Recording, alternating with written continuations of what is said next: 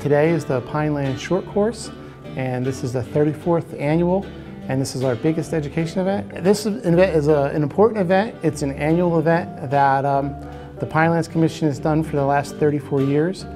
We've partnered with Stockton for a number of years, and it's really our marquee event to raise awareness and educate people about the New Jersey Pinelands.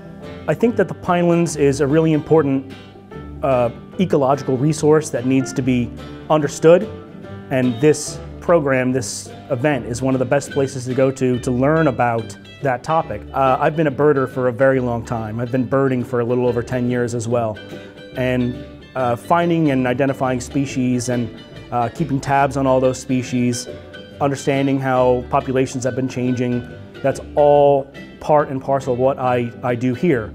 The birding walk isn't just a birding walk. It's about nature, it's about history.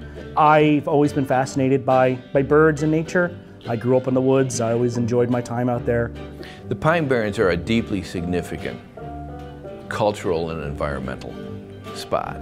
Quite a bit of the work that my students and I work on in South Jersey history relates to the Pine Barrens. We've got several books and journals that have studied the Pine Barrens. So I come here every year to meet people, to let them see what the students and I have been up to.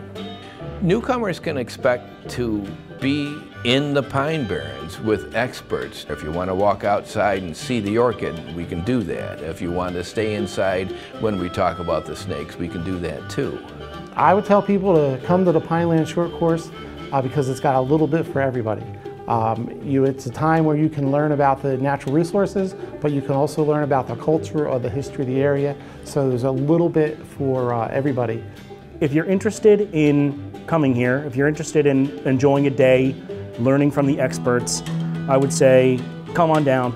It's definitely worth the time. They're doing what they love. They're out there educating the public, which is one of my favorite things to do. So definitely enjoy your time here. And I cried 13 years of tears, honey baby, yes I cried till the well run dry. Said I cried at the limit of my eyes, Lord, and the tears fell into the river bed. And I said the sweet water gonna take them down. And the ground hardened for the flood, honey baby, and the sky welled up with the blood.